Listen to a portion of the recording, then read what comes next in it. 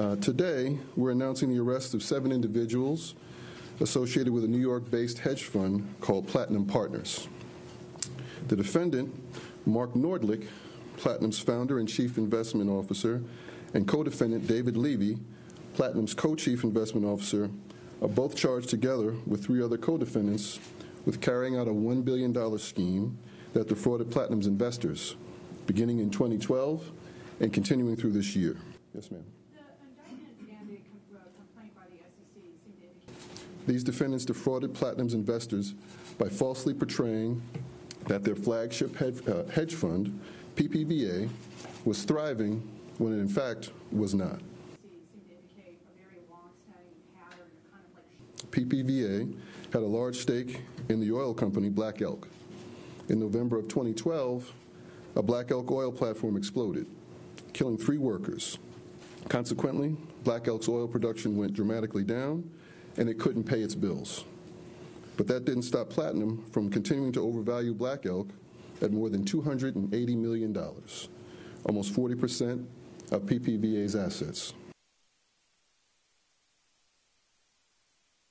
Emails detailed in the indictment show these co-conspirators discussed how to hide their lies from investors, one calling everything they did to cover up their losses as the, quote, big stew.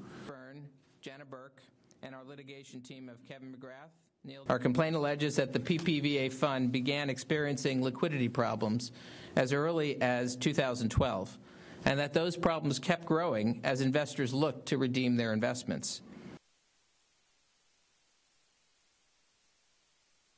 PPVA found itself without sufficient cash to pay the redemptions.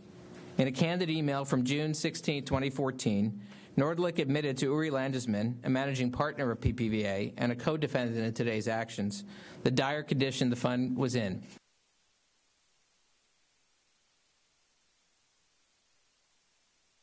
Our complaint alleges that this candid opinion of the dire situation was not shared with fund's investors or the prospective investors they were pitching to and obtained additional funds from.